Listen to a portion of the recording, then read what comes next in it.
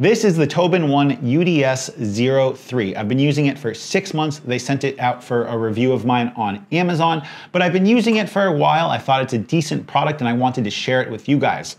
First, we're gonna talk about the I/O, then we're gonna talk about what the capabilities of this are, and then we're gonna talk about some of my user experience. So first, I/O.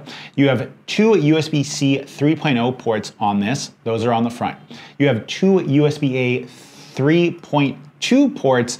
Those will do 10 gigabits. The USB-C will only do 5 gigabits. You have 2 USB-A ports, one on the front, one on the back. That is for peripherals, keyboard, mice, etc. You have on the back, you have 4 HDMI ports, and you have 2 display ports out.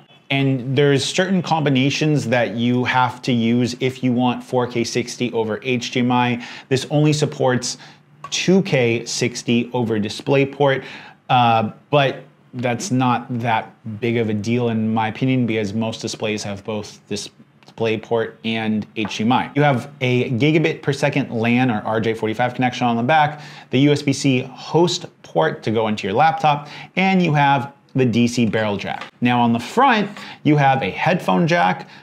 If you want to use the built-in DAC, I haven't really played with it very much, but this is nice depending upon your setup and if you need the headphones plugged in closer to you. You have a micro SD card as well as a regular SD card on the front, as well as an indicator light and a button. Now that we've talked about the I/O of this, the whole thing is made of metal. It feels really nice and it does a great job of dissipating heat because this thing does get pretty warm when you are using it. Now, the capabilities of this. This is very much meant to be a display hub. You can drive 4 different displays off of this one hub over one cable going into your computer, and that's probably one of the headlining features of it in my personal opinion.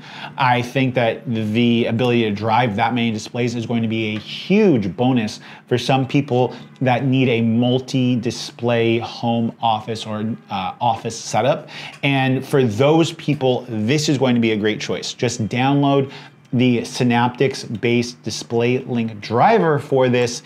Go ahead, plug it into your computer, and you're gonna have all of your displays being recognized. Now, using this specific software with this, when my computer was updated to the newest version of macOS, I was not prompted to update the software, and because of that, I had a bunch of different connectivity issues with the hub and my computer, and I reached out to them to support for support, and they said you should try updating the drivers.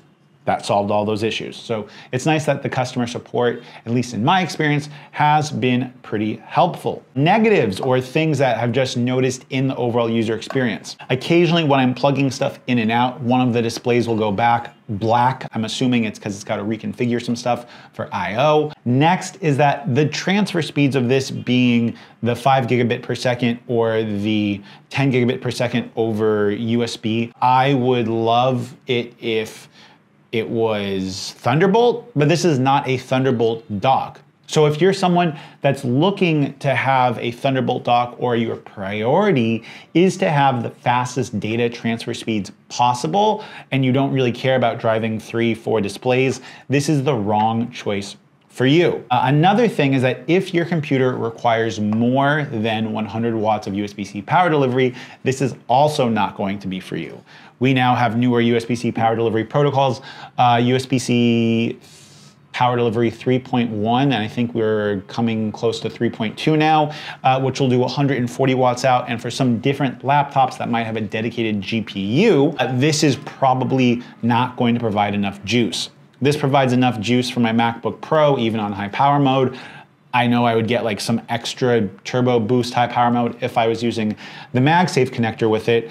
I'm not just for aesthetics at the home, and this provides enough power, and I haven't had any issues about my computer drawing any of the battery power in order to get stuff done. Should you buy this? Well, if you're someone that needs a hub just to connect a bunch of displays to, maybe you have some traditional spinning hard drive that you have data on, or you need to have like a home networking solution, I think that this could be a great option. I especially love the aesthetic of it and how it fits with the aesthetic of my MacBook Pro. I think it looks incredibly clean, incredibly minimalistic. I just wish that maybe some more of the ports or on the back of the device, so it'd be easier for me to kind of hide or route some of the hard drives that I leave plugged into my computer for long-term use, kind of with my desk setup. So that's one of the things that I dislike. The speed of transfer over SD card obviously hasn't been as good as when it's plugged in directly into my MacBook Pro, but I'm not really using SD cards anymore. I'm more using